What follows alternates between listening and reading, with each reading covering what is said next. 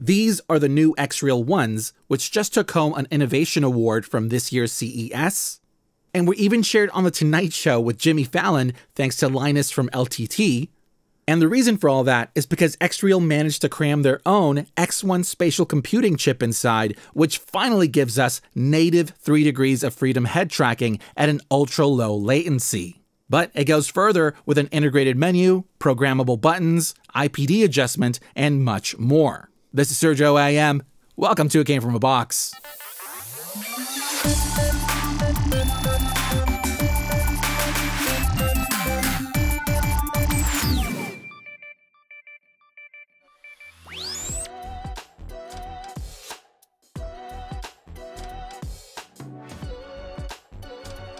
In the box we get all our paperwork, a branded cleaning cloth, 2 additional nose pads in small and large. Medium comes attached to the glasses. Then we have their hard shell carrying case with a large flat base. And inside we have a USB-C cable that's nicely braided with one angled end for the glasses. And finally, we have the glasses themselves. Like the previous versions, they still resemble sunglasses, which I think is important to keep to, since it's this kind of socially acceptable look, so when you're out and about, you're less likely to stand out in a crowd, and they're going to go further with this thin detachable frame that you'll eventually be able to swap out for additional styles, so you can customize their look. Compared to their previous Air 2 Pros, they're very slightly heavier, but with a thinner profile. As we've come to expect with XREAL, build quality is stellar. Materials are top-notch. They have this hard plastic on the outside with what feels like a softer matte-coated plastic on the inside, which is what your face is against, and that also helps protect the optics when folded down. We've got precise and solid construction all throughout, along with really nice buttons that stick out just enough to help locate, and they've got a very nice click to them. There's just a lot of attention to detail here, which gives them that premium feel. In here, we have Sony micro OLED displays, 1 per eye, in this birdbath optics setup with a slightly increased 50-degree field of view. Yes, we're still in HD, 1920 by 1080, that at this distance from your eyes looks sharp as a tack and extremely smooth with a refresh rate of 120 Hz. It has 600 nits of perceived brightness and 3, let me get this right, electrochromic dimming levels. Think of them like an ND filter on a camera, which makes them usable in a well-lit room or even outdoors. But at their darkest, they still don't go completely pitch black like a cover would.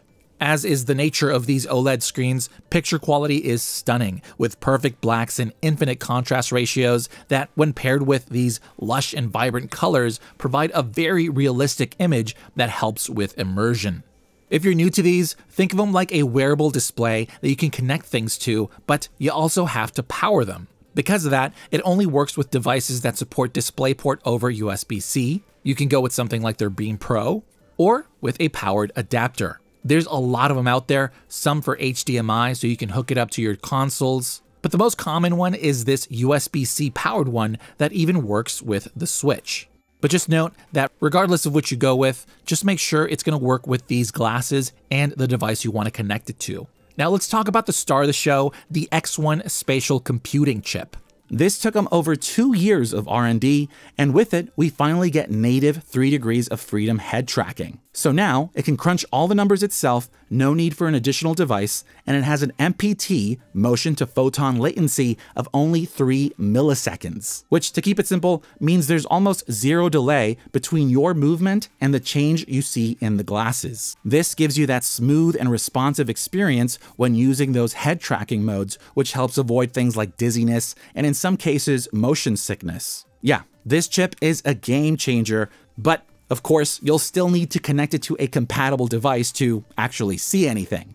Another new feature is one I've been waiting a long time for, and it's the addition of an integrated menu. In previous models, you had to memorize button mappings and shortcuts, but now we just double tap the red X button to access a visual, easy to navigate menu packed with settings. Sticking to the highlights, here you can adjust things like the screen size that can go from 117 to 191 inches and a distance from 4 to 10 meters. We have a few options for things like enhancing brightness, display optimization, and color temperature. You can remap the click and long press of the shortcut button. Another very useful feature is a software-based IPD adjustment that can go from 0 to either -6 or 6+, which helps eliminate any kind of blurry edges, but note that it does reduce the maximum display size and viewing angle. I absolutely love this menu. It's really well thought out. Yes, it's a small quality of life feature, but it makes a big difference in terms of usability. It also has a few different display modes. Same as before, we still have a 3D mode for side-by-side video. Then there's follow mode, which is what previous models had, where the screen stays in front regardless of where you look. But now, thanks to the X1 chip, it has a stabilizer setting where instead of that immediate movement, it instead smoothly follows your gaze with a small amount of drag. That ease of movement helps avoid motion blur, which makes it much less jarring. Then you can choose a location in 3D space to pin your screen to with anchor mode. This is for those moments when you want to move your head to look around the screen. Feels much more natural, which should also help with eye strain, and that X1 chip does a solid job at keeping it in place. Next, we have an ultra-wide mode where it expands the aspect ratio to 32:9, perfect for movies or multitasking when you're working with a lot of windows. And finally, we have one of my new favorites, side view mode, where you can shrink the image to either the top left or top right of your view. Then you can dim the screen so you can move around and do things while glancing at a video or app at the same time. Now, with an awesome image, you need awesome sound, which you probably wouldn't expect from a pair of glasses, but you'd be surprised just how good these actually are. In use, they feel similar to over-ear headphones, and that's thanks to the quality of them, which also got an upgrade, and we now have sound by Bose, which gives us a very crisp, detailed, and balanced sound, even at the highest volume, without blowing out or distorting. And it also has XREAL's Spatial Sound Field 3.0 technology that gives us both immersive 360 surround sound along with far-field noise cancellation that works surprisingly well at blocking out external sound, which really helps with that immersive feel. As for privacy, when maxed out, they sound similar to loud headphones, so yes, those around you can hear them, albeit very muffled.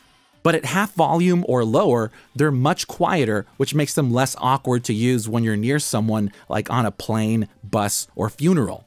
For the best experience out of these glasses, you gotta nail the fit, and because everyone's head, face, and features are different, they give us a lot of options to get it right. The glasses have adjustable temples, wide enough for just about any head size, with a shape that allows them to comfortably sit on your ear, and each side can be angled in 3 adjustable positions. It also comes with nose pads in 3 sizes, and they've also optimized the weight distribution to reduce pressure on the bridge of your nose. Aside from that, they even have 4 TUV, I think it's TUV Rhineland certifications, which includes a 5-star rating for eye comfort, so you know they're going all in on this. And I have to agree, these are honestly some of the most comfortable AR glasses I've worn. So once you connect the compatible device, the glasses will turn on and you'll see that HD display right in front of you. Then your source will pop up.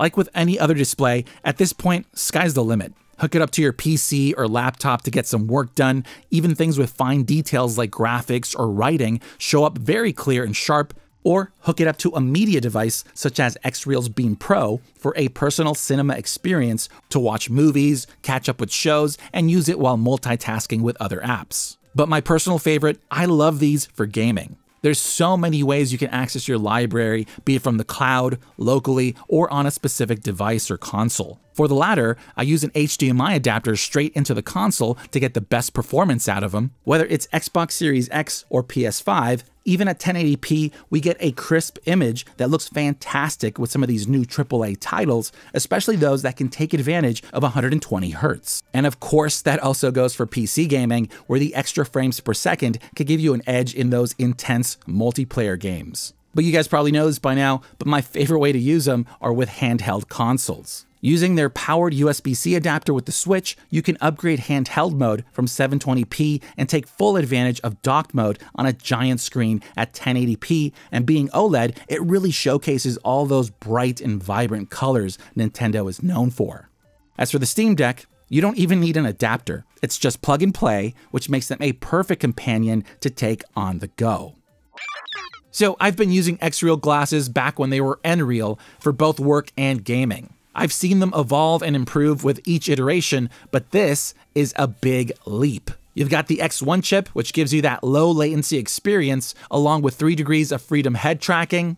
We've got that integrated menu system that I absolutely love with the new display modes, the improved audio. All of that makes them really convenient, and it's why I can easily recommend these to anyone looking to jump into this niche. But I'd also say they're worth considering for those of you who already own a previous version, such as myself. And for those of you who want to go further, they're also releasing a pro version of the ones with a larger 57-degree field of view, thanks to the new optic system, along with a few other upgrades. So now I'll hand it off to you guys. Let me know what you think of them, along with any questions you may have down in the comments. Also, if you're looking to pick up a pair and want to support us at the same time, please check out the affiliate links in the description below. Once again, this is Sergio IM. Thanks for liking and subscribing, and I'll see you for the next box.